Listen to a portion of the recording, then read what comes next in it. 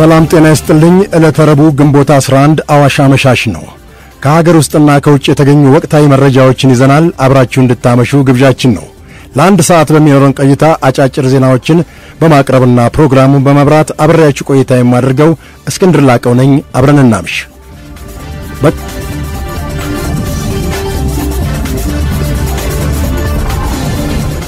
የታላቁ የኢትዮጵያ ህዳሴ ግድብ በመጪው ክረምት የቅድመ ምርት እንደሚጀምር ተገለጸ። የውጭ ጉዳይ ሚኒስቴር ከተለያዩ ሃይማኖት ተቋማትና ሲቪክ ማህበራት ጋር በህዳሴው ግድብ ዙሪያ ተወያይተዋል። በውይይቱ ላይ ግድቡ በክረምቱ የቅድመ ምርት እንደሚጀምር የተገለጸ ሲሆን ለዚህ የሚያግዝ የ650 ኪሎ ሜትር የመስመር ዝርጋታ ተከናውኗል ነው የተባለው። ከዚህ ባለፈም ግድቡ በመጪው ክረምት 13.5 ቢሊዮን ኪዩቢክ ሜትር ውሃ የሚይዝ ሲሆን ይህም ግድቡ በአጠቃላይ የሚይዘውን የውሃ መጠን 18.4 ቢሊዮን ኪዩቢክ ሜትር ውሃ ያደርሰዋል ተብሎ ይጠበቃል። በውይይቱ ላይ የሁለተኛው ዙር የውሃ ሙሌት ወቅቱን ጠብቆ እንደሚከናወንም ነው የተገለጸው። አሁን ላይ ግድቡ ግንባታ 80 በመቶ የደረሰ ሲሆን የሲቪል ስራው 91.8 በመቶ፣ የኤሌክትሮኒክስ መካኒካል 54.5 በመቶ እንዲሁም የሃይድሮሊክ ስትራክቸር 55.2 በመቶ መድረሱ ተገልጿል። የግድቡ መጠናቀቅም የሀገሪቱን የኤነርጂ ኃይል በሰዓት ከ73 ኪሎዋት ወደ 220 ኪሎዋት ያሸጋግረዋል ተብሏል።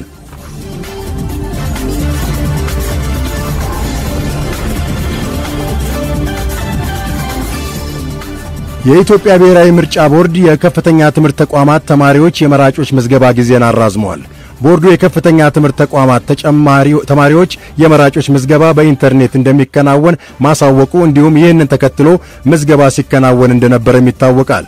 በምርጫ ጣቢያዎቹ የሚደረገው የመራጮች ምዝገባ ቢጠናቀቅም ለከፍተኛ ትምህርት ተቋማት ተማሪዎች ተጨማሪ የምዝገባ ጊዜ መስጠት እንዳለበት ቦርዱ ወስኗል።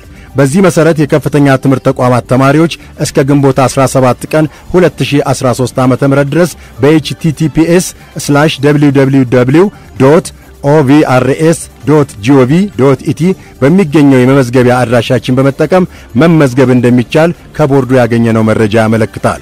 የከፍተኛ ትምህርት ተቋማት www.nebe.org.et የመዝገባ አድራሻ ድረገጽ መመዝገብ እንደሚችሉም ነው ያስታወቀው። የፖለቲካ ፓርቲዎች፣ ሚዲያዎች እንዲሁም ከፍተኛ ትምህርት ተቋማትም ይህንን የቀጥታ ኦንላይን ምዝገባ በማስታወስ ምዝገባቸውን እንዲያደርጉ ቦርዱ ጥሪ አቅርበዋል።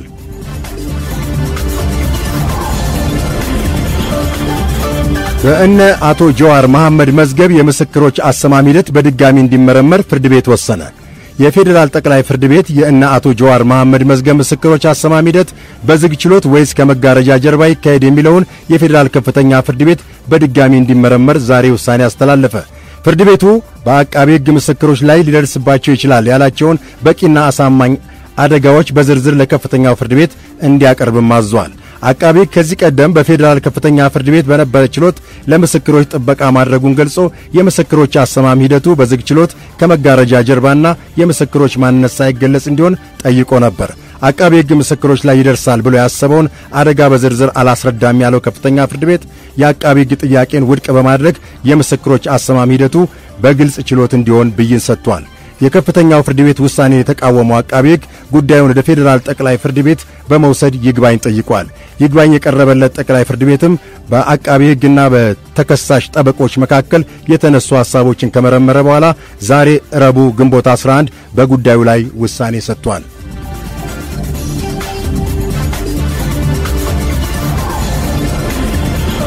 የሀገሪቱን ወቅታዊ ሁኔታ በተመለከተ ሕግና ስርዓት ተከትለው የማይሰሩ የሚዲያ ተቋማት ላይ እርምጃ ለመውሰድ የጎላ ነገር አልታየም ሲሉ የሕዝብ ተወካዮች ምክር ቤት የሕግ ፍትህና ዲሞክራሲ ጉዳዮች ቋሚ ኮሚቴ አባላት ገለጹ።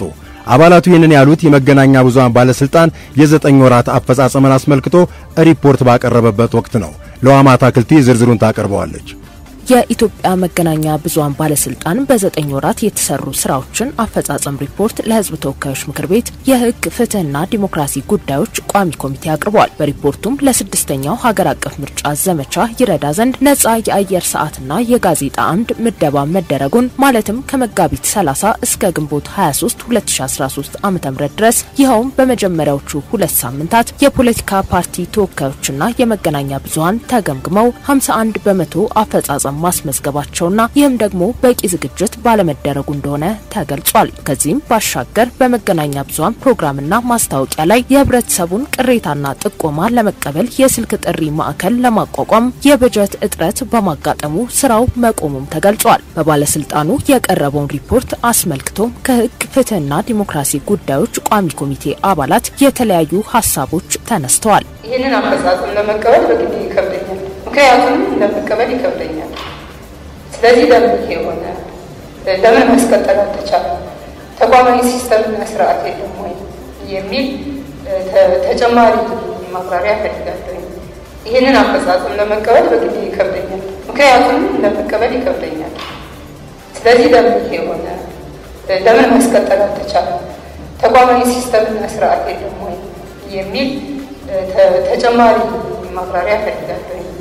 ወቅታዊውን የሀገሪቱ ሁኔታ በመመርኮዝም ህግና ስርዓትን ተከትለው በማይሰሩ የሚዲያ ተቋማት ላይ እርምጃ እንዲወሰድ የማድረግ የጎላ ነገር አልታየም ሲሉም ሐሳባቸውን ገልጸዋል። በሀገራችን አሁን ከዳር እስከ ዳር ከውስጥም ከውጭም ያሉ የልማታችን እንቅፋት የሚፈጥሩ ኃይሎች እንዳሉ ህዝቡ የሚያውቃል፣ እናውቃለን፣ እናንተም ታውቃላችሁ። በዛ የራሳቸው ሚና ያላቸው በሚዲያ ውስጥ በመንግስት ሚዲያ ውስጥ ያሉ ባለሙያዎች በሶሻል ሚዲያም ያሉት 150 ግድፈት የፈጸሙ 150 ወደሚመለከተው ክፍል አስተላልፈናል የሚል 5 ሚሊዮን 150 ቀርቶ 1 ሚሊዮን የአካል ተከታትሎ ከሚመለከተው የህግ አስፈጻሚ አካል ጋር ተቀናጅቶ ላጠፋው ጥፋት ተገቢውን ቅጣት እንዲያገኝ የጎላ ነገር አለው።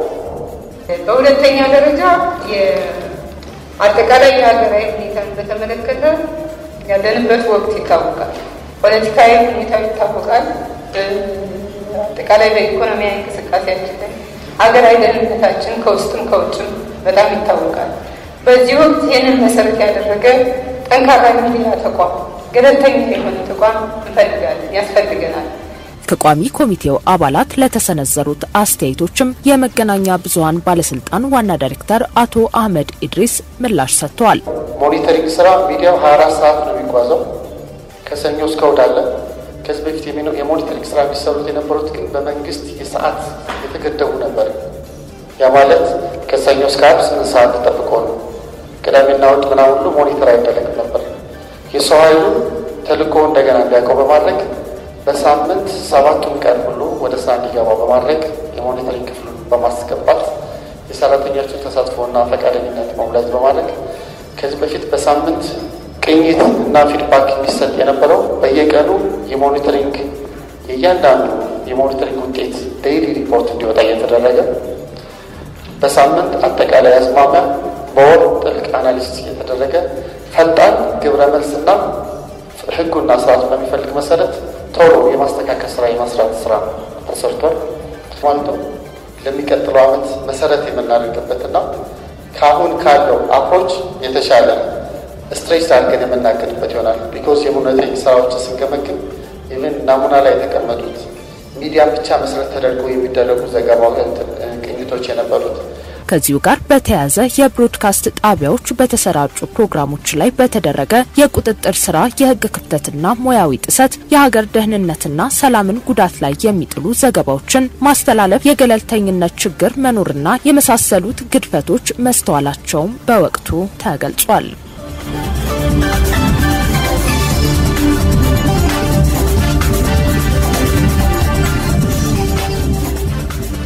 በምዕራብ ሸዋ ዞን በኤጀርሳ ለፎ ወረዳ በደረሰ ተሽከርካሪ አደጋ የ3 ሰዎች ህይወት ወዲያውኑ ማለፉን ፖሊስ አስታወቀ።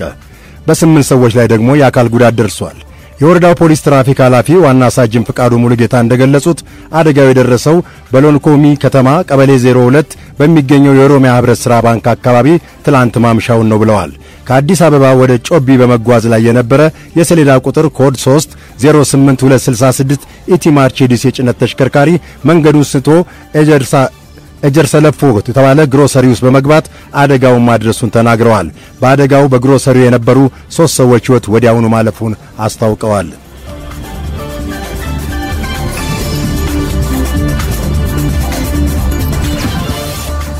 በኦሮሚያ ክልል ጉጂ ዞን በሽብር ጥቃት ለመከላከል ለሁለት ቀን በተደረገ አሰሳ 8 የሸኔ አባላት መደምሰሳቸውን ፖሊስ አስታወቀ።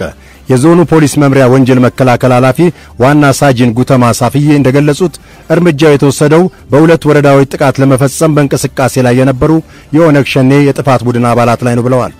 በዞኑ ጎሮዶላ ወረዳ ከትላንት በስቲያ በየገጠሩ በተደረገ አሰሳ እጃቸውን ለመስጠት ፍቃደኛ ያልሆኑ 5 የጥፋት ቡድን አባላት መደምሰሳቸውን ተናግረዋል። በተመሳሳይም በዞኑ ሊበን ወረዳ ትላንት ጧት በተወሰደ እርምጃ የሽብር ተግባር ለመፈጸም የተሰማሩ 3 የጥፋት ቡድን አባላት መደምሰሳቸውን አመልክተዋል። ከመካከላቸውም እጅ ለመስጠት ፍቃደኛ የሆነ አንድ የጥፋት ቡድን አባል ከ4 ክላሽንኮቭ ጠመንጃ ጋር በቁጥጥር ስር እንደዋለ ጠቁመዋል። እንዲሁም በአዶላ ከተማ በህዝብ ጥቆማ በህገ ወጥ መንገድ ክላሽንኮቭ ጠመንጃ ያዘ አንድ ተጠርጣሪም በቁጥጥር ስር ውሎ ጉዳዩ እየተጣራ መሆኑን ተናግረዋል። በጥፋት ቡድኑ አባላት በየአካባቢው ሊደርስ የሚችለውን የሽብር ጥቃት ለመከላከል በዞኑ የጸጥታ አካላት እየተደረገ ያለው የአሰሳ ክትትል ቁጥጥር ስራ ተጠናክሮ ቀጥሏል ብለዋል። የጥፋት ኃይሎችን በማጋለጥ የሽብር ጥቃትን ለመከላከል የዞኑ የህዝብ ድርሻ ትብብርና ተሳትፎ ከፍተኛ መሆኑን ዋና ሳጅን ጉተማ አሳየፈ አስታውቀዋል።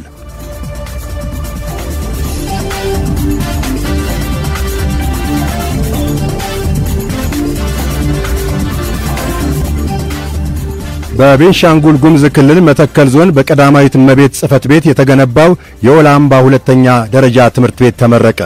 በዞኑ ማንዱራ ወረዳ ገነተ ማርያም ከተማ የተገነባው የኦላምባ ሁለተኛ ደረጃ ትምህርት ቤት 16 የመማሪያ ክፍሎች፣ 6 የአስተዳደር ቢሮዎችን ያካተተ ነው ተብሏል።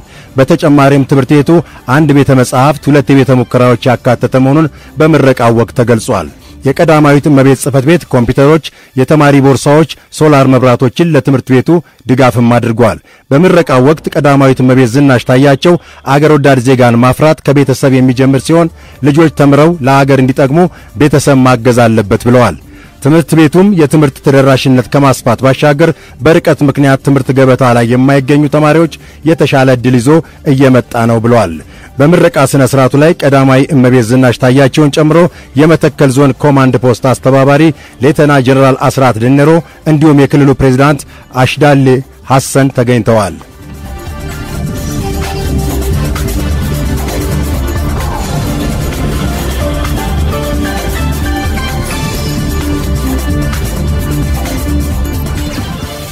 ከጥቂት ወራት እፎይታ በኋላ የአፍሪካ ቀንድ ሀገራት አዲስ የሚፈለፈል የአንበጣ መንጋ እየታየ መሆኑን የዓለም ምግብና እርሻ ድርጅት አስታወቀ። በሳውዲ አረቢያ እድገታቸውን ያልጨረሱ የአንበጣዎች ክምችት መኖሩን በመግለጽም በስተደቡብ ወደ የመን መሄዳቸው እንደማይቀር አመልክቷል። ድርጅቱ እንደገለጸው አስቀድሞ እንደተገመተው ቀደም ሲል በአፍሪካ ቀንድ አካባቢ የሰነበተው የአንበጣ መንጋ እንቁላል በምስራቅ ኢትዮጵያና በሰሜን ምዕራብ ሶማሊያ ተገኝቷል ብሏል። የመፈልፈል ሂደቱን ጨርሶም በአንዳንድ ቦታዎች ትናንሽ አንበጣዎች ሆፐር መፈጠራቸውንም አመልክቷል። በዚህ ወር ቀሪ ቀናትም በተጠቀሰው የኢትዮጵያ ክፍልና በሰሜን ሶማሊያ ተጨማሪ እንቁላል ሊጥሉ የሚችሉና የሚፈለፈሉ አንበጣዎች ሊኖሩ እንደሚችሉም ከወዲሁ አሳስበዋል። ይህ ጸረ ሰብል አፍሪካ ቀንድ አካባቢ አሁን የሚገኝበት ደረጃ በአስቸኳይ ክትትል እንዲወገድ ካልተደረገ የአንበጣው ብዛት ተበራክቶና ተራብቶ ጉዳት የማድረስ አቅሙን ሊያጠናክር እንደሚችል አስጠንቅቋል። ከሳውዲ አረቢያ ወደ የመን የሚሻገረው የአንበጣ መንጋም ተሰባስቦና ብዛቱን አጠናክሮ በአፍሪካ ቀንድ አካባቢ ሀገራት ስጋት መሆኑ እንደማይቀር ተገልጿል። አንበጣ በአሁኑ ወቅት በአፍሪካ ቀንድ አካባቢ ሀገራትና በሳውዲ አረቢያ እንደሚገኝ በማመልከትም በተለይም በምስራቅ ኢትዮጵያ፣ በደቡባዊ ጅቡቲ፣ በሶማሊያ እንዲሁም በሱዳን ቀይ ባህር ዳርቻ አካባቢ ጭምር እየተፈለፈለ መሆኑንም አስረድቷል።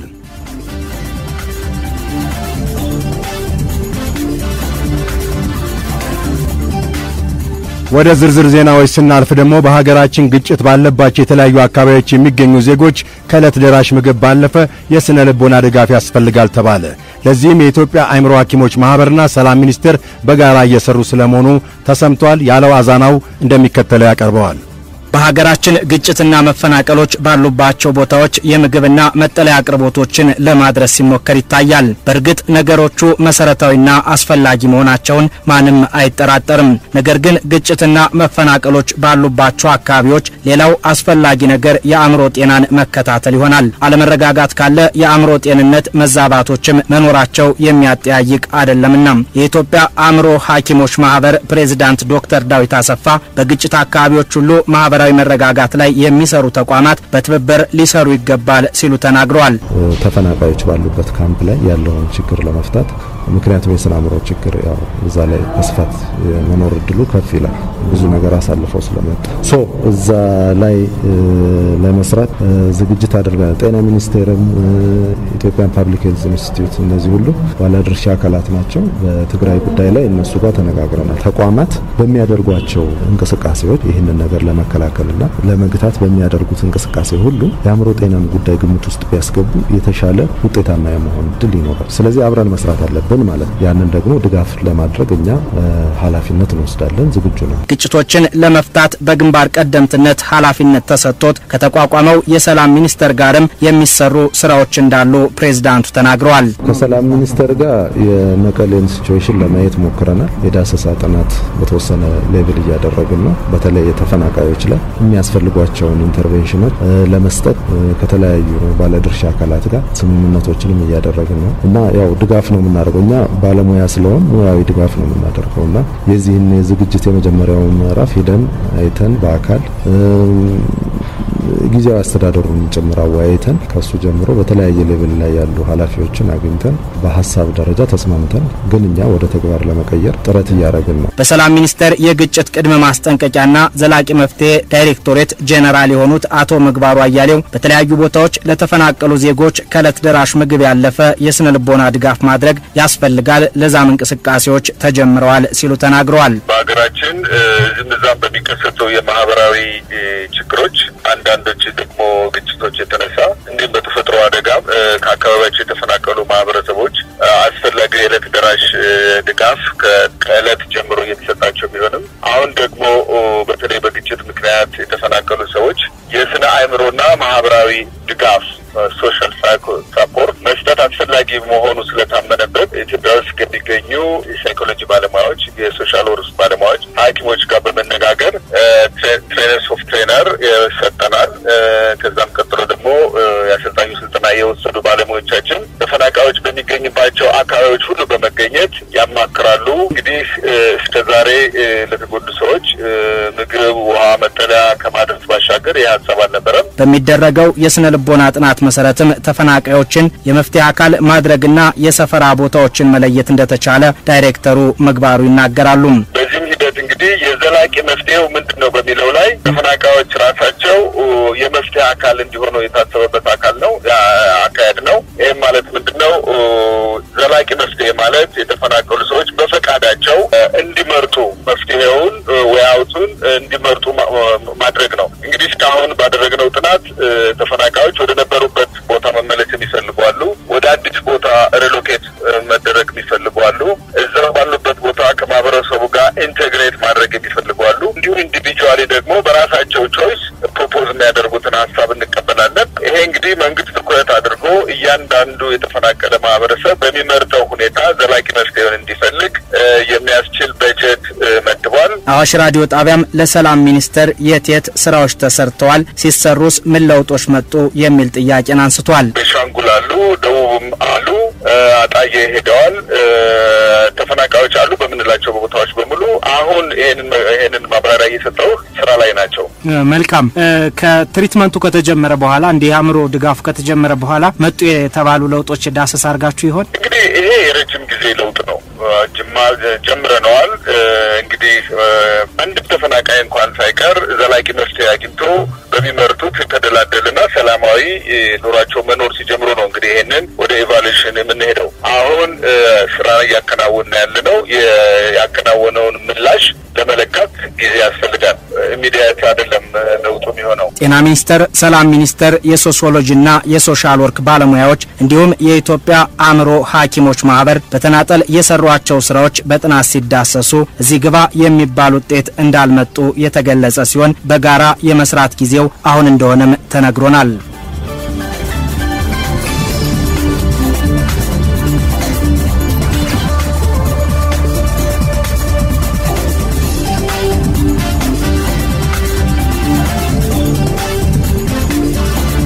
ውድ አድማጮቻችን አዋሽ 90.7 አዋሽ አመሻሻችን የመረጃ ሰዓት ነው።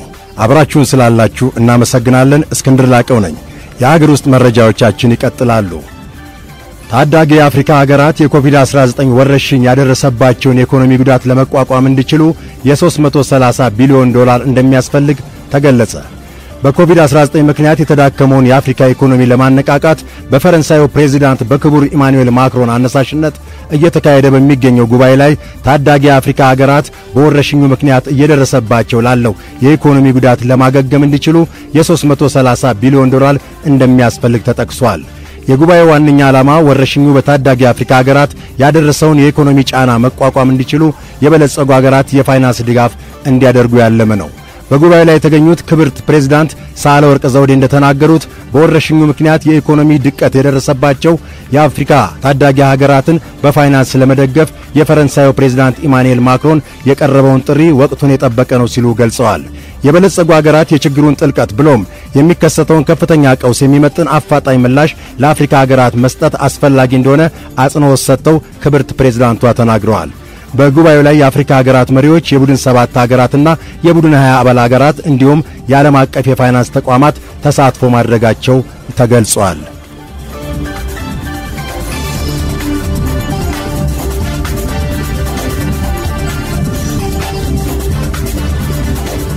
ከሰሜን አፍሪካዋ ሞሮኮ ወደ ስፔን ድንገት በርከት ብለው የተሻገሩ ስደተኞች የስፔን መንግስት ከፍተኛ ማስጠንቀቂያ ማስተላለፉን ተከትሎ በፈቃደኝነት ወደ መጡበት እየተመለሱ መሆኑ ተነገረ።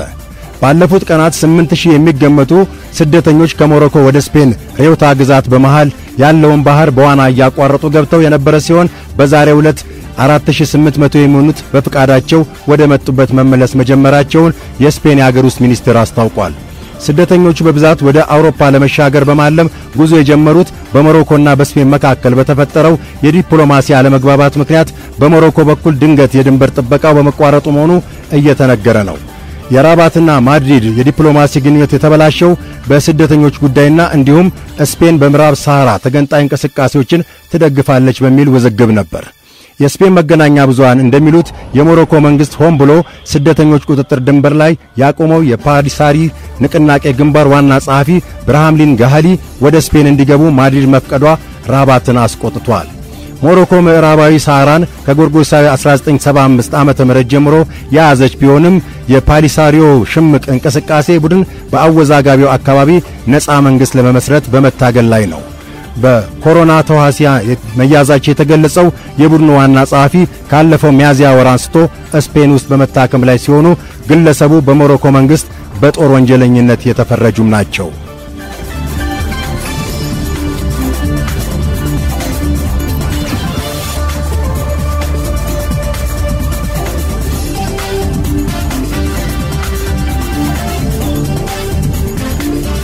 ሩዋንዳና ፈረንሳይ ለዓመታት የሻከረውን ግንኙነታቸውን ሊያሻሽሉ መሆኑ ተሰማ።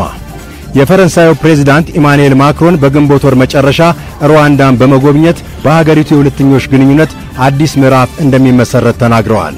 እንደ አውሮፓውያን አቆጣጠር በ1994 ከተፈጸመው የዘር ጭፍጨፋ ወዲህ ማክሮን ከቀድሞ የፈረንሳይ ፕሬዝዳንት ኒኮላስ ሳርኮዚ በመቀጠል ሩዋንዳን የጎበኙ ሁለተኛው ፕሬዝዳንት ይሆናሉ ተብሎ ይጠበቃል። በ2010 ሳርኮዚ ሩዋንዳን መጎብኘታቸውም አይዘነጋም። ማክሮን ከሩዋንዳው ፕሬዝዳንት ፖል ካጋሜ ጋር አዲስ ግንኙነት ገጽ ለመመስረት ተስማምተናል ሲሉም ተደምጠዋል። ፖል ካጋሜ በበኩላቸው ይህ ትልቅ እርምጃ ነው፣ ግን ያለፈውን አንረሳም፣ ግን በይቅርታ እናልፈዋለን ብለዋል። ከ2006 እስከ 2009 ባለው ጊዜ ሀገራቱ ግንኙነታቸው የሻከረው የፖል ካጋሜ ቁልፍ የሥራ አጋር ሰው ላይ የፈረንሳይ ፍርድ ቤት የእስር ትዕዛዝ ማውጣቱ ሩዋንዳን አስቆጥቷል። ለደም አፋሳሹ የሩዋንዳ የዘር ጭፍጨፋ የቡሩንዲና የሩዋንዳ ፕሬዝዳንቶችን የያዘ አውሮፕላን መመታቱ ከፍተኛ አስተዋጽኦም ነበረው ተብሏል። ሩዋንዳ እንደ አውሮፓውያን አቆጣጠር በ1994 በተካሄደው የዘር እልቂት ጭፍጨፋ የፈረንሳይ እጅ አለበት ስትል ትከሳለች።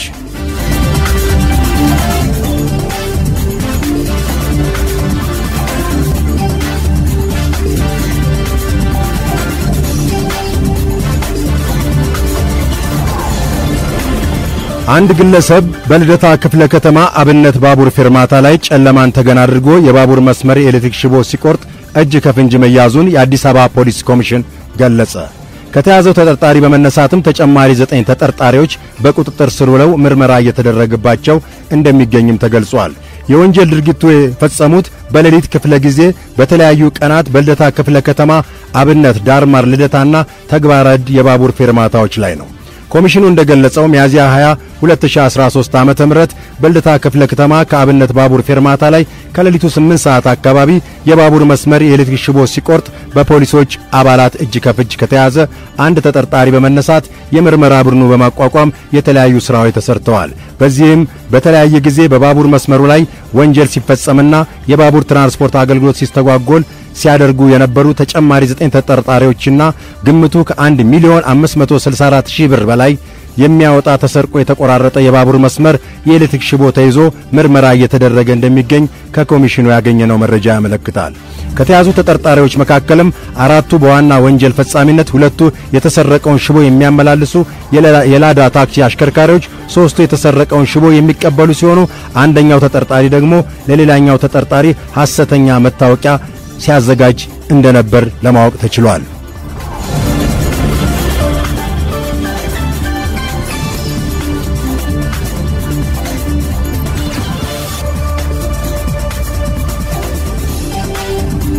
ውድ አድማጮቻችን ከአዋሽ 90.7 ጋር ስላላችሁ ያመሰግንን። አሁን ደግሞ በዝርዝር ወደምንመለከተው መረጃ እናልፋለን።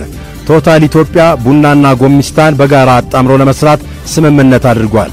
ይህንን የተጠቃሚውን የጊዜና የገንዘብ መቆጠብ ሁሉን በአንድ እንዲያገኝ ያስችላል ተብሎለታል። ሃይማኖት የተሻ በዝርዝር ታቀርበዋለች። የተለያዩ ተቋማት ከተለያዩ ድርጅቶች ጋር በጋራ በመስራት ውጤታማና ሁሉን በአንድ ቦታ ማግኘት የሚያስችል ስራ ሲሰሩ ይስተዋላል። ቶታል ኢትዮጵያም ከቶሞካ ቡናና ከሰፋና ቤተሰቡ የጎማ ምርቶችና የጥገና አገልግሎት ጋር የጋራ ስራ መስራት የሚያስችላቸውን ስምምነትም አድርገዋል። በዚህ ወቅትም የቶታል ማኔጂንግ ዳይሬክተር አቶ ቲቦሌዚየር እንደገለጹትም ይህ አጋርነት ለተጠቃሚው አመችና ጥራት ያለው አገልግሎት ለማግኘት ያስችላቸዋል ብለዋል። Launch these two new concepts. The idea for us this station ቶታል ኢትዮጵያ በዚህ አመት በርካታ ስራዎችን ይሰራል። ብዙ አዳዲስ ስራዎችንም በዚህ አመት ለመስራት አቅዷል። አሁንም ተገልጋዩን ዘና የሚያደርግና ሁሉንም በአንድ ቦታ የሚያገኝበትን ስራ ዛሬ ይፋ አድርገናል። በቀጣይም በመላው ኢትዮጵያ በሚገኙ ማደያዎች ለሚሰሩ አዳዲስ ስራዎቹ ይህ ፈርቀዳጅና የመጀመሪያው ነው። Enlarge the services and we want to please the customer in Ethiopia. የቶታል ኢትዮጵያ ኔትወርክ ማኔጀር አቶ መስፈለገሰ እንደገለጹትም ከምርትና አገልግሎት በተጨማሪ እንደነዚህ አይነት ስራዎችን በመስራትና ለጥራትና ደህንነት ቅድሚያ በመስጠት የሚታወቅ ነው ብለዋል። ቶታል ኢትዮጵያ በደህንነት ጥራት እንዲሁም በአሰራር መርሆች ብቻ ሳይሆን በምርቱና በአገልግሎቶቹ የመሪነት ድርሻውን እና ተጠቃሽ እንዲሆን ሪፈረንስ ካምፓኒ እንዲሆን አጥብቆ እየሰራ ይገኛል። በሀገራችን ያሉት ማደያዎች ዓለም አቀፍ ደረጃ የጠበቁ የደንበኛውን ምቾት ያማከሉ መሆን አለባቸው ብሎ ቶታል ያምናል። ሌላም አገልግሎት መስጫ ቦታዎች መሆን አለባቸው ብሎ ያምናል። ከነዚህም ውስጥ ጥሩ ቡና ማኪያቶ የሚገኝበት፣ ምግብ የሚገኝበት፣ ለመኪናዎቻችን ሰርቪስ የምናገኝበት፣ ኤቲኤም ማሽኖች ያሉበት፣ ፋርማሲዎች ያሉበት የገበያ ማዕከል ወይንም ማርኬት ፕሌስ የምንለው ቦታዎች ለደንበኞች በጥራትና ደህንነታቸው በተጠበቀ ደረጃ በቶታል ስቴሽኖች መገኘት አለባቸው ብሎ ቶታል ያምናል። በቶሞካ አቶ ወንደሰን ዘውዱ የተለያዩ አገልግሎቶችን ለማግኘት ጊዜንም ለመቆጠብ የሚያስችል ሁሉ በአንድ የሆነ አገልግሎት የሚገኝበት ነው ብለዋል። ቶሞካ ኤክስፕሬስ ውስጥ ዲጂታል ባንኪንግ ሰርቪሶች፣ የቴሌብር ሰርቪሶች፣ ኢብር ሰርቪሶች፣ ብዙ ሰርቪሶች፣ ኤቲኤም ሰርቪሶች፣ ካሽ ዊዝድሮዋል፣ ካሽ ዲፖዚት እና ብዙ ሰርቪሶች የሚያካትት የሚሆን ቦታ ነው የሚሆነው። የቶታል ብራንድ አምባሳደር አትሌት ኃይሌ ገብረስላሴ አሁን ላይ ፍትሃዊ አገልግሎት ለህዝብ እየሰጠ ያለውን ተቋም ለመደገፍ በጋራ መስራት ድጋፍ ያደርግለታልም ብለዋል። ከባንክ ጋር የተያዙ ነገሮች ሊሆኑ ይችላል። ይህንን ማናደርግ ከሆነ ምናልባት የጋዝ ስቴሽን ወደፊት አናየው በዚህ አካባቢ ለምን ቢባል ባለዚህ መሬት የሆነ ሰው ይህንን ጋዝ ከሚቸራችን ወደ ላይ ከፍ ባደርግ ብዙ ብር አገኛለሁ የሚል አይነት አሳቢነት ስለሚኖር ማለት ነው። አንዱ እሱ ነው። ሁለተኛው እንደ ቶታል አይነት ካምፓኒዎች ሁሉ ጊዜ ስማቸውን ነው የሚጠብቁት። በዚህ በጣም ትክክለኛ በሚሰራ ስራው ላይ እንትን ያደርጋሉ፣ ሰፋ ያደርጋሉ። ምክንያቱም እንደዚህ እንደው ብላክ ማርኬትን በለው whatever መሄድ አይችሉም። በተቻለ መጠን እንደዚህ አይነት ካምፓኒዎች ሰርቫይቭ እንዲያደርጉልን ወደፊት ሞር መስራት እንድንችል አደራ ነው ምለው ቶታል ጀመርነው በጣም በዚህ መቀጠል አለበት ስሪሊ ወንደርፉል ምክንያቱም ሰፖርት ያደርጋል እንደዚህ አይነት ነገር ቶሎ እንዳወድቅ ያደርጋል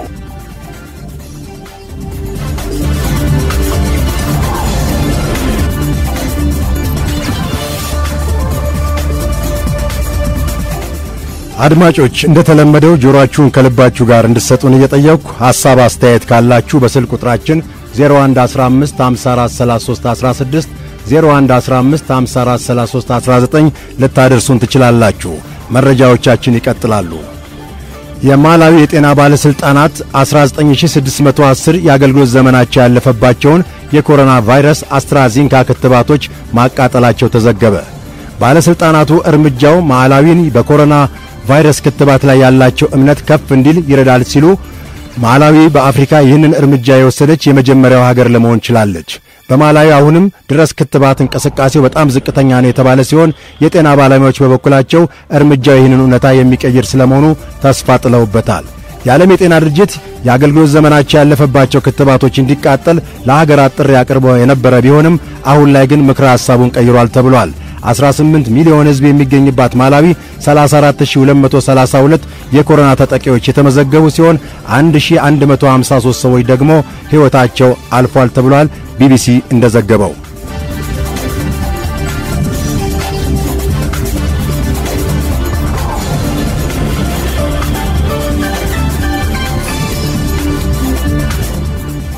ሁለተኛው ዙር የህዳሴ ግድብ የውሃ ሙሌት የግብጽ ፍላጎት ላይ አሉታዊ ተጽዕኖ እንደማይኖረው የግብጽ የውጭ ጉዳይ ሚኒስትር ሳሚ ሹክሪ ገለጹ። ግብጽ በአስዋን ግድብ ያላት የውሃ ክምችት መተማመን እንደፈጠረላት የውጭ ጉዳይ ሚኒስትሩ ተናግረዋል። የውጭ ጉዳይ ሚኒስትሩ ሁለተኛው ዙር የውሃ ሙሌት የግብጽ ፍላጎት ላይ ተጽዕኖ እንደማይኖረው እንተማመናለን ሲሉ ነው የገለጹት። ግብጽ ኢትዮጵያ የጀመረችውን ዙር የውሃ ሙሌት ከማከናወኗ በፊት ጀምሮ ሙሌቱ የውሃ እጥረት እንዲከሰት ያደርጋል በሚል ሂደቱን ስትቃወም ቆይታለች። አሁን ኢትዮጵያ ሁለተኛው ዙር የውሃ ሙሌት ከማከናወኗ በፊት በተለያዩ መንገዶችና ውይይቶች ተመሳሳይ ቅሬታ ስታቀርብ መቆየቷም የሚታወስ ነው። ግብጽ ኢንዲፔንደንት እንደዘገበው የውጭ ጉዳይ ሚኒስትር ከአንድ የቴሌቪዥን ጣቢያ ጋር በነበራቸው ቆይታ በአፍሪካ ህብረት ከሚመራው የሶስትዮሽ ውይይትና ከአሜሪካ የአፍሪካ ቀንድ ልዩ መልእክተኛ ጋር የተያያዙ ጉዳዮችንም አንስተዋል።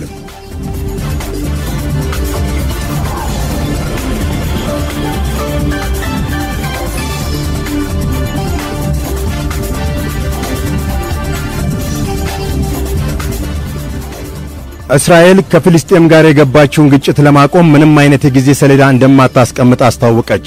በሁለቱ ሀገራት መካከል በቅርቡ የተነሳው ግጭት አሁንም ድረስ ተፋፍሞ የቀጠለ ሲሆን አሁን ላይ እስራኤል ተደጋጋሚ የአየር ጥቃቶችን ስትፈጽም የሐማስ ታጣቂዎች በበኩሉ ደግሞ ድንበር ተሻጋሪ የሮኬት ጥቃቶችን እየሰነዘሩ ይገኛል።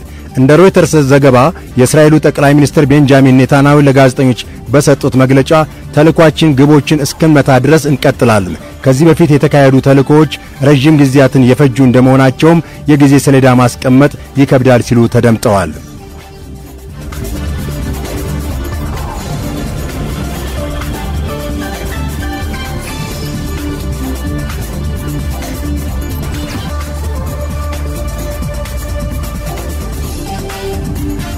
ውድ አድማጮቻችን ወደ ውጭ ዝርዝር ዜና ስናልፍ የአውሮፓ ህብረት አባል ሀገራት ተወካዮች ከሀገሩ ውጭ የሚመጡ ዜጎች ላይ ተጥሎ የነበረውን የጉዞ ገደብ አነሱ። በአምላክ ታደሰ በዛሬው የባህር ማዶ ትንታኔያችን ተመልክቶታል፣ እንደሚከተለው ይቀርባል።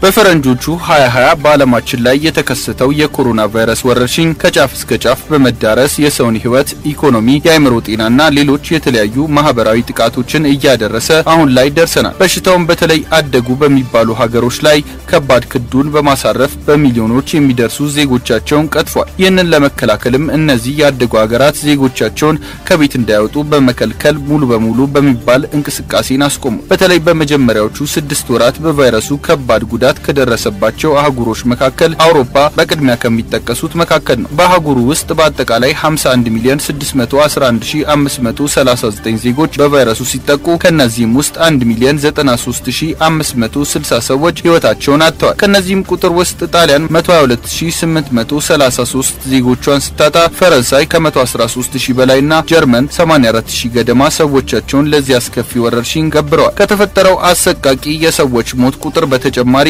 ሀገሮቹ ሙሉ በሙሉ በሚባል ደረጃ እንቅስቃሴዎችን በማቆማቸው በትሪሊየን የሚቆጠሩ ዩሮ ኪሳራ የደረሰባቸው ሲሆን በተለይ ጥቃቅን ንግዶች ከስራ ውጭ አድርጎ ይኸው ሌላ ዓመት ገብቷል። ሆኖም ባለፉት ወራት የአውሮፓ ሀገራት የወሰዷቸው ቫይረሱን የመከላከል ስራዎች ፍሬ ያፈሩ ይመስላሉ። ከዛም በላይ በተለይ ክትባቶች በተለያዩ የአውሮፓ ህብረት ሀገራት በብዛት ለህዝቦቻቸው መዳረሳቸውና አብዛኛው በሚባል አይነት ሀገሮቹ ከ50% በላይ የሚሆነው ማህበረሰባቸውን ክፍል መከተባቸው የቫይረሱን ስርጭት እንዲቀዛቀዝ ከሳም አልፎ በትልቅ ደረጃ እንዲቀንስ አድርጎታል። ይህንንም ተከትሎ ታዲያ የአውሮፓ ህብረት ኢኮኖሚውን ዳግም ለማንሰራራት የተለያዩ ስራዎችን በመስራት ላይ ይገኛል። በግንቦት 11 2013 ዓ.ም የተሰማው ዜናም የህብረቱ አባል ሀገራት ተወካዮች ከሌሎች ሀገራት ወደ ህብረቱ የሚደረጉ ጉዞዎችን በጣም አስፈላጊ ብቻ ለሆኑት የሚፈቅደውን ህግ ማንሳታቸውን ታውቋል።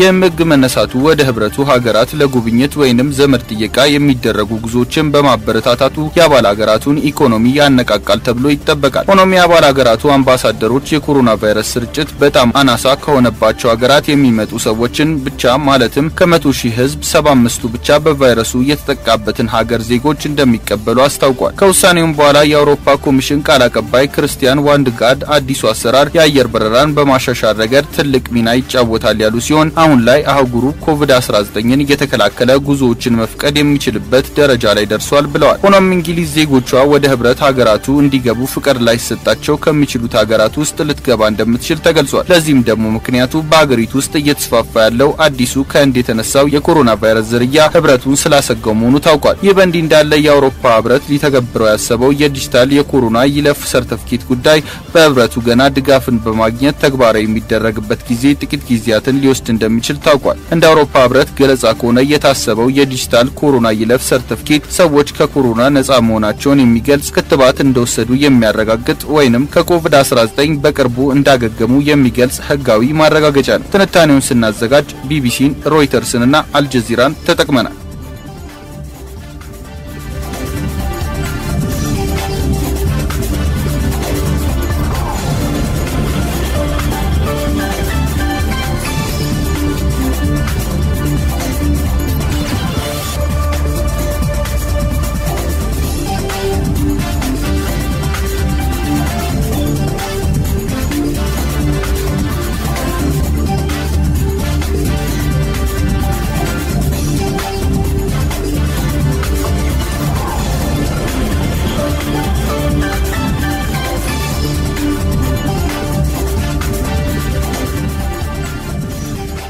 ውድ አድማጮቻችን ሐሳብ አስተያየት ለፕሮግራማችን ጥራት ወሳኝ በመሆኑ ሐሳብ አስተያየታችሁን እንድትሰጡን እንጠይቃለን።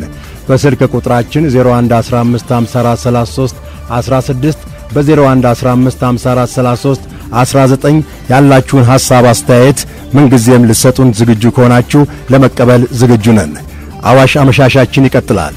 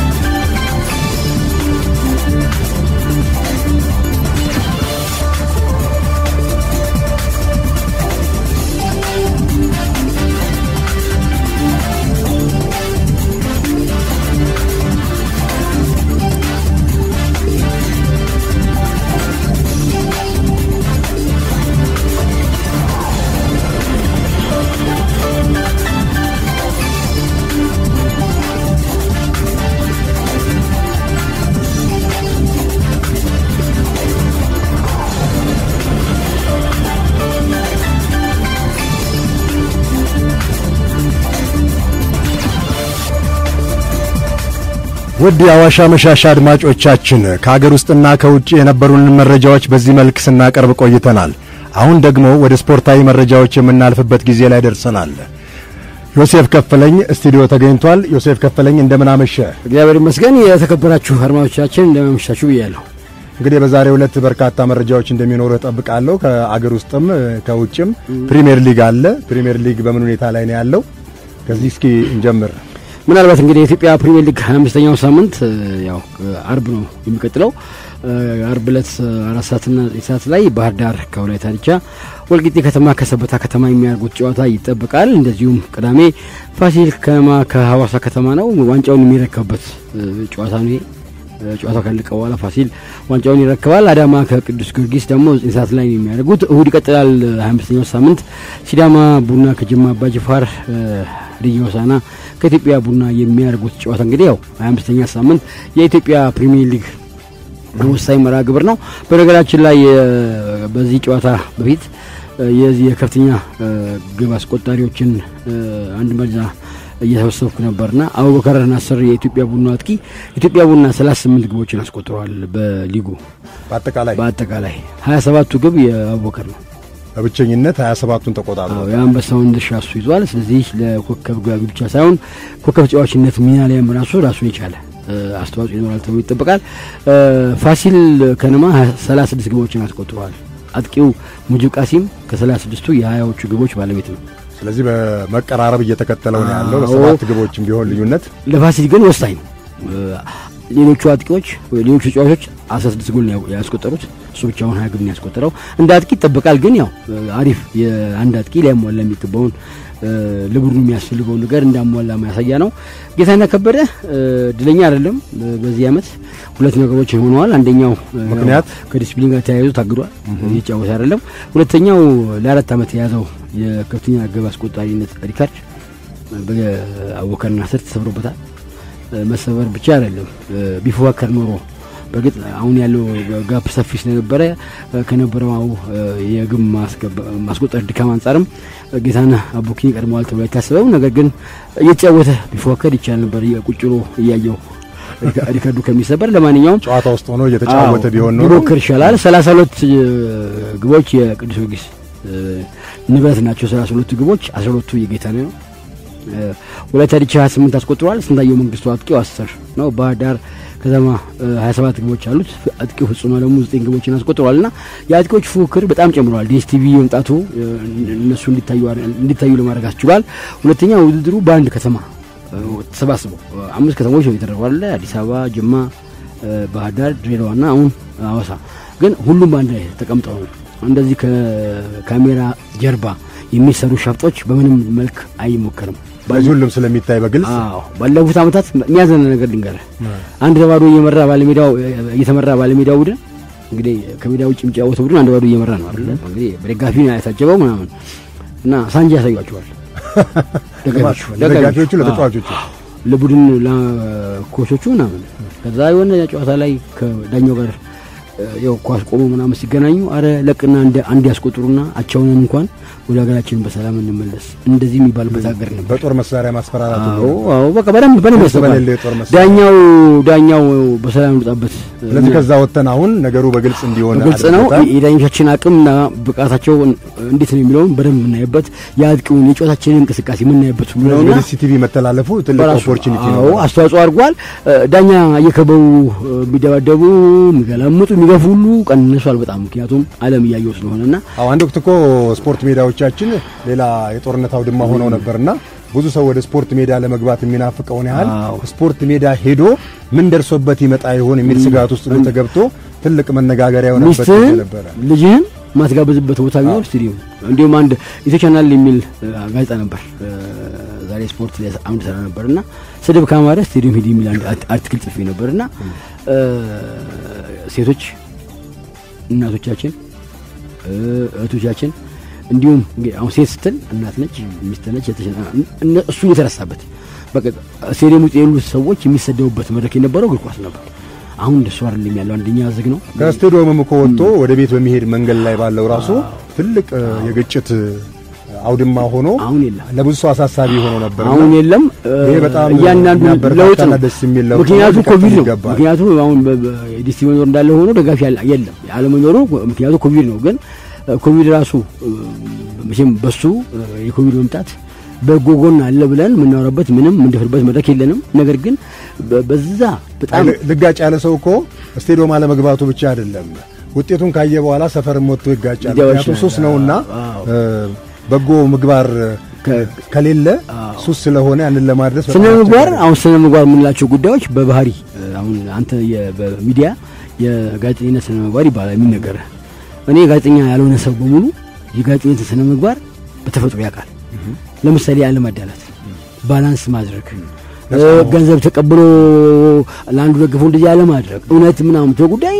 ከጻን ጀምሮ እየኖርን ያለውና አውቆ ካልተኛ በስተቀር አንድ ሚዲያ ላይ ወደ አንድ ጋዜጠኛ ስላልተማረ ወይም ደግሞ የጋዜጠኝነት ስነ ምግባር ስለማያውቅ ነው ብዬ አላስብም ስነ ምግባሩ በራሱ በላይፍ ያለስ ነውና ብዙ ነገሮች ነበሩት በጣም መጻፍ ይወጣል ነገራችን ላይ ኢትዮጵያ ኳስ ላይ ያሉ ጉዳዮች መጻፍ እንደም አንድ እኔ በጣም ያዝናናኛል ረዳዳኛው ከነ ማራንቱ ከነ ከያዘው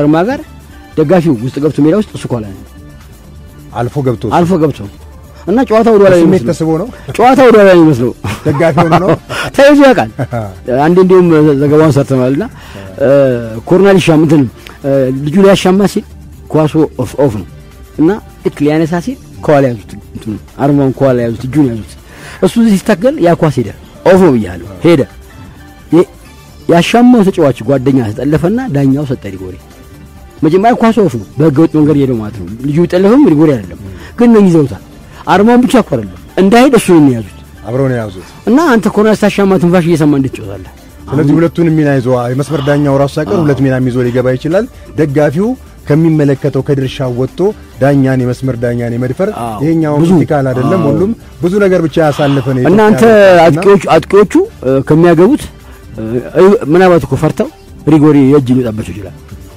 ዓለም ላይ እኮ ሪጎሪ የእጅ ሊጣበቸው ይችላል ከመሞት መሰንበት እንዴ የእጅ አስባው ሊጣበቸው ይችላል እና ብዙ ችግሮች ነበሩት ያው ሁሉ አልፎ አጥቆቻችን እንግዲህ ግን አሁን ተመልካቾችም ሲመለሱ ይሄው ስነ ምግባር እንዲቀጥል እየተመኘን አሁን የምናያቸው ነገሮች ሊቀጥሉ ካልተገባ አደጋው የከፋ ነው ምልክት ነበር ደጋፊ መኖሩ ወደፊት ጥንቃቄ ካልተደረገበት በስተቀር እንደሚያስቸግር ሊካምፓኒው ወድሮ የሚወራው አካል 10 ደጋፊ ፈርዶ ነበር በክለቡ አርማና ማተም እንትን የተመታ ምንድነው በአርማና በማተሙ ተመቶ 10 ሰው እንዲላክ ይደረግ ነበር እና የበስበታይ ቅዱስ ደጋፊዎች ያው ማስተር ሰውም ታገዱ ተሸነፉ ተበሳጩ እና በጣም ነው ስለዚህ የነበረው ቴሌቪዥኑ በደንብ ያሳያል በደንብ ማለት ያፈን እንቅስቃሴ ጀምበር ያው አማርኛ አንተ ብትሰደብ ስድቡ እኔ በከንፈር እንቅስቃሴ አቃል ስድብ ስለሆነ አማርኛ መስመር ስለሆነ የምትታወራውና ሌሎቹ ሰዎች የውጭ ሀገር ሰዎች ላይለዩ ይችላሉ እንጂ እኛን ለያለ እና በዚህ መንገድ ታይቶ አስሩም ይሄን ነመት እንዲያገቡ ታግደዋል እንደዚህ አይነት ነገሮች ሊፈጠሩ እንደሚችሉ ምልክት አለና ያው ደጋፊ ሲገባ ምን ይሆናል የሚሆን አሁን እዚህ ጋር ነው አንገምትም ግን መልካም እንዲሆን ስፖርታዊ ጨዋነት እንዲገመት እንጠብቃለን እንጂ ስፖርት ደግሞ ትልቁ ለሀገራት እንኳን ውስጥ አንድ ጋር ያለ ነው አይደለም ሀገር ከሀገር እንኳን ተጣልተው ይያለ ስፖርት ሜዳ ላይ ሰላማዊ ሜዳ የሚባልበት ስለሆነ ያንን እንግዲህ መገንዘብ ከአንድ ስፖርት ተመልካችም ሆነ ተጫዋችም ዳኛም የሚጠበቅ ነው ይሄ እንደሚመጣ ተስፋ እናደርጋለን ሌላው ጉዳይ እንግዲህ በአምላክ ተሰማኝ ይመለከታል በአምላክ ተሰማኝ እንግዲህ ኢትዮጵያ አለኝ ከምትለው ከምትታመንበት አፍሪካ አሉኝ ከምትላቸው ደግሞ እጅግ ጥቂት ዳኞች ማለት ዳኞች ማለት አንዱ ነው ነገር ግን ባለፈው በዚህ ባጠናቀቀው ሳምንት የአልጄሪያው ኤምሲ አልጀርስና የሞሮኮ ውዳድ ካዛብላንካ አልጀርስ ላይ ያርጉት ጨዋታ አንድ ለአንድ ተጠናቋል ይሄን ጨዋታ በማል ዳኝነት የመራው በአምላክ ነው ነገር ግን ከሜዳ ውጪ የተጫወተው ውዳድ ካዛብላንካ አንድ ባዶ እየመራ ነበር አንድ ለአንድ ነው ያለቀው 83ኛ ደቂቃ ላይ ባለሜዳው ኤምሲ አልጀርስ ያስቆጠረው ግብ በዳኝነት ግልጽ በደል የገባ ግብ ነው በሚል ሞሮኮ ክለብ ውዳድ ካዛብላንካ ለካፍ አቤት ብሏል በአምላክ እንከሱ እና ግቡ ተቆጠረብን በጨዋታው ደካማ ዳኝነት ምክንያት የተከሰተ ምንድነው አሉ ደካማ ሲሉ ደካማ ነው ውሳኔ ልክ አይደለም ግብ ብሎ ያጠቀበት መንገድ ልክ አይደለም ነው እነሱ ወሰኑት ግን ያው በአምላክ እንግዲህ ያው የሰራ ሰው ይሳሳታል ምናምን ብለን ካላመንን በስተቀር በተለይ ኢትዮጵያ ውስጥ እየመራቸው ባለበት ጨዋታ ላይ በሙሉ ብቃት ያለ ምንም ኮሽታ ጨዋታውን የመራበት መንገድ በተለይ ትልቆች ጨዋታ ከሆነ ብዙ የለም ውዝግብ የተነሳበት እንደዚህ አይነት ነገር የተጋለጠ ነበር አቅም ጉዳይ አይነሳበትም ነገር ግን ጨዋታውን የቢሳ ሰርቶ ነው የሚመጣው በአምላክ ለምሳሌ ብዙ ዳኞች አሉ ዳኞቹ ማን እንደሆኑ ማያሳዩ ለምሳሌ ጨዋታው ይመራሉ ዳኛው ማን እንደሆነ ይታወቃል ግን ይሄን ማለት ብዙ ጊዜ ሳብጀክቲቭ እንዳይሆንብን ኤቪደንሶቹ መቀመጥ ይችላል አዲስ አበባ እኛ በነበረው ጨዋታ ላይ እየመራ ዲሲ ብሎ ይሰማል በተለይ አሁን ድሬዳዋ ላይ አዋሳ ድሬዳዋ በነበረው ግጥሚያ ላይ ነውና ይቆጣልና ደጋፊ ሰለ ይሰማል አርፈ ተጫወት እኔ በአምላክ ነኝ ይላል እና ዳኞቹ ምንድነው ጨዋቾቹ ከውጭ ሀገር ዳኛ መጥተው መስሏቸው የተሸወዱ ነው የሚመስለው በአምላክ ሆኖ ማያውቁ ነው የሚመስለውና እሱ ሲነግራቸው ማለት ነውና በአምላክነቱ እንዲያስቡ ያደርጋል የሚያጫውተው ብዙ ዳኞች ጨዋታቸውን ይመራሉ ማን እንደሆነ ይታወቃሉ ግን ማን እንደሆኑ ጨዋታው ላይ ማሳወቅ ግን አይፈልጉም በአምላክ ነኝ ሲሉ ሲሪየስ ነኝ ነው በአምላክ ነኝ ነው ያልፈራችሁ ነው እንጂ አልፈራችሁ እንዴም አልፈራም ነው ግን ቶሎ ልክ አይደለም በፖዚቲቭ አይደለም አይ እና አንተ ከጠፋ እርምጃ መውሰድ ነው አንተ ከጠፋ ዳኛ ኮንኩኝ እኔ ፈራውም አልፈራውም ሳልል አንተን ምትጠን ካድ ሰጠ እንጂ ያልፈራም አይገባምና በዛ ደረጃ ብዙዎቹ አናስተናል የሚተቃውሙ ያሰሙበት የነበሩት ግን ከኢትዮጵያ እግር ኳስ ፌዴሬሽን የዳኞች ኮሚቴ በላይ ስለሆነ ብራንዱ ማንም ሰው አልቀጣው ሌላ ዳኛ የሚቀጣ ከፍተኛ የሌላ ዳኛ ቢሆን ኖሮ የሚቀጣበት ስህተቶችን በአምላክ ሰርቶ እስከማን አልተቀጣም ትክክለኛ ያልሆነ ዳኝነትን የሰራው ብሎ ኮሚሽነሩ መጻፍ ባለመቻሉ ኮሚሽነሩም አልተቀጣም በእኛ እግር ኳስ ዳኛው ኮሚሽነሩ ከጻፈበት ይቀጣል ኮሚሽነሩ ደግሞ የሚገባውን ካልጻፈ ይቀጣል ግን ለምን የማይጽፈው ምክንያቱም የውጭ ዳኛው አለ ታዛቢ ዳኛዎች አሉ የውጭ መስመር ዳኞችም እነዚህ ሁሉ አጠቃላይ ስለሆነ ተደጋጋሚ በአምላክ ይሄንን የሚፈጽም ከሆነ እርምጃ ያለመውሰድ በአምላክ እኛ ጋር ነው መሰለ አንዴ እንደዚህ ፐብሊክ ጋር ያረከው ሰው ለምሳሌ ሰሰዋል እና አይለኛ ጠንካራ ሂስ ይሰጣል ስድብ በለው ማለት እንዴት ይበላል ከመስመር ያለፈ ትችት ስድብ ነው አይደል በአምላክ ከተናገረ ችግር የለም ሌላ ሰው ቢነገር ማባስ 5 ወር ሊቀጣው ይችላል ላይ መደቡ ይችላልና ያው በአምላክ ያለው ተሰሚነት በካፍ ደረጃ ያለው መሆኑ ምናምኑ ብዙ ተጠጽሞ ኮሚቴው ጻሉ ሰዎች በዚህ ደረጃ ብራንዳቸው ከሁለት እና ከሶስት ሰው በላይ ከአቶ ኢንስፔክተር ግዛቴ ወይ ደግሞ ኢንስፔክተር ሙሰገር ካሉን በስተቀር ያሉት የኮሚቴ አባላት በዚህ ደረጃ አለው ኃይለ መላክ አለ እነሱ ካሉን በስተቀር አብዛኛው ከሱ ስር ናቸው በእውቅናውም ደረጃና ደፍረው እርምጃ መውሰድ ሊከብዳቸው ይችላል ለማንኛውም ግን በዚህ ጨዋታ ላይ ኤምሲ አልጀርስና ዊላር ካዛብላንካ አንድን ተላይተዋል ከሜዳ ውጭ የጫወተው ዊላር ካዛብላንካ በአምላክን ከሶ ለካፍ ቅሬታ ደብዳቤ ያስገብቷል ካፍ ምንድነው የሚወስነው የሚለው ጉዳይ እንግዲህ ራሱ የሚጠበቅ ነው የሚያናገር ነው የሚሆነው ወደ ስፖርታዊ መረጃ አለፈን ባለን ደቂቃ ምናልባት በርካታ እንግዲህ ከዓለም አቀፉ እግር ኳስ ጋር ተያይዞ በርካታ የሚነሱ ጉዳዮች አሉ በተለይ ትናንትና ምሽት ያው ሰዓት ሳልነበረን ብዙ አልተናለውም ይፋ የተደረገ መረጃ ፎርብስ መጽሔት የዓለማችንን ሀብታም ጨዋቾችን በገቢ ደረጃ ከፍተኛ ገንዘብ ያላቸውን ጨዋቾችን ይፋ አድርጓል በዶላር ነው ያስቀመጠው በዚህ አንደኛ የሆነው የባርሴሎናው አርጀንቲናዊ ሊዮኔል አንድሬስ ሜሲ የ172 ሚሊዮን ዶላር ባለሀብት ነው ሲል አንደኛው ወጣት በኳስ ጨዋቾች ደረጃ ማለት ነው ሁለተኛ የፖርቹጋሉና የጁቬንቱሱ ክሪስቲያኖ ሮናልዶ ነው በ160 ሚሊዮን ዶላር እንዲሁም ኔይማር ጁኒየር የፓሪስ ሴን ጀርመንና የብራዚሉ በ131 ሚሊዮን ዶላር ሶስተኛ ነው የፍራንሳዩና የፓሪስ ሴን ጀርመኑ ኬሊያን ምባፔ በ57.6 ሚሊዮን ዶላር አራተኛ ነው ሙሐመድ ሳላህ ከሊቨርፑል ግብጻዊው የ51 ሚሊዮን ዶላር ባለሀብት ተብሏል በነገራችን ላይ ከ1 እስከ 5 የዓለማችን ኳስ ጨዋቾች መሃል አንዱ አፍሪካዊ ነው ግብጻዊ ሙሳላ ይሄ ማለት አሪፍ አፍሪካን ከፍ ለማድረግ ከበረታን በደንብ እንጠነከር እንደምንችል የሚያሳይ ነው የሚሆነው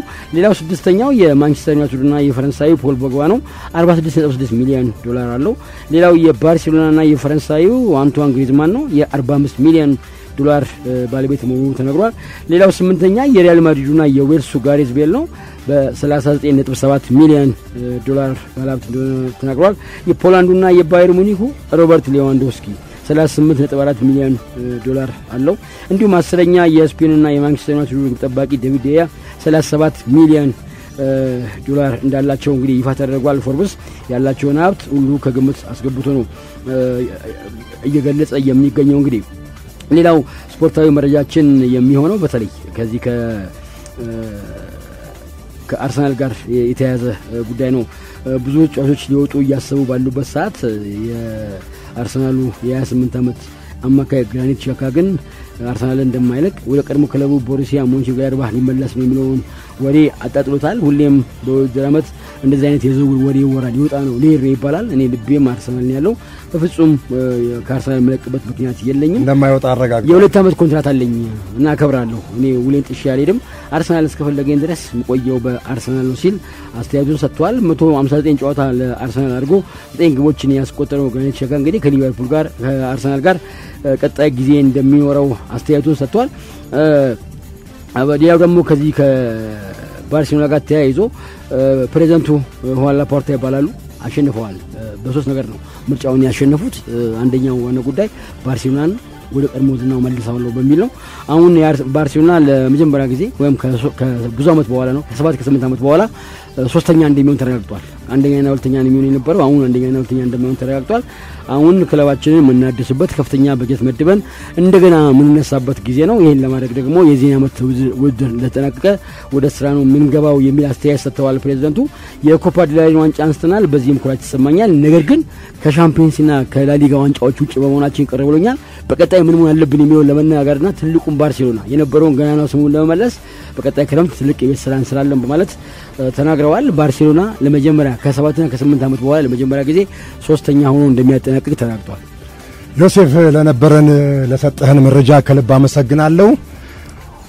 ውድ አድማጮቻችን አዋሽ 90.7 ኤፍኤም ዕለተ ረቡዕ ግንቦት 11 አዋሽ አመሻሽ በአንድ ሰዓት የነበረን ቆይታ ይህን ይመስል ነበር። ለስፖርታዊ መረጃዎች ዮሴፍ ከፈለኝ፣ ቴክኒኩን በመቆጣጠር ዘላለም፣ አጫጭር ዜናዎችን በማቅረብና ፕሮግራሙን በመምራት እስክንድር ላቀው ነበርኩ። አዋሽ አመሻሻችን ተጠናቋል። ደህና አምሹ።